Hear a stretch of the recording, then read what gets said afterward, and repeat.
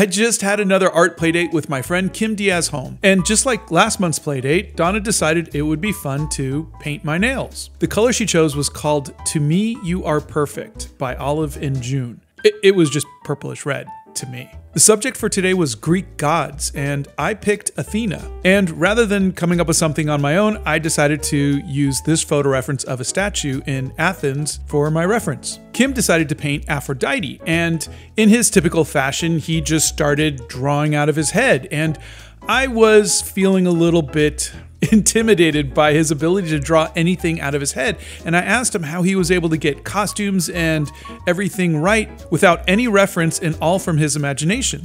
It was at this point that he showed me that he did have reference. He did do some research. He did a lot of research. He read books, he studied, he went through Wikipedias, and he looked at artwork and sculptures, and he was really prepared. All I did was Google Athena statues. Kim researched, he studied, and I felt kind of stupid afterwards. A lot of times people make stuff look so easy and we think that it's just effortless, that they have some sort of magical powers, when in reality, they just put the work into it. They took the time to study something or learn something or get good at something. Kim always makes everything he does look effortless. He makes it look so natural. But that comes from drawing every day. It comes from studying. It comes from observing the world around him. He spent years, decades honing his craft, and he's still learning every day. And I'm saying this because a lot of us compare ourselves to other artists, like I am with Kim right here. We see another artist's brilliance, we see how easy they make it look, and we think to ourselves, we'll never be that good, we'll never be that confident, that capable.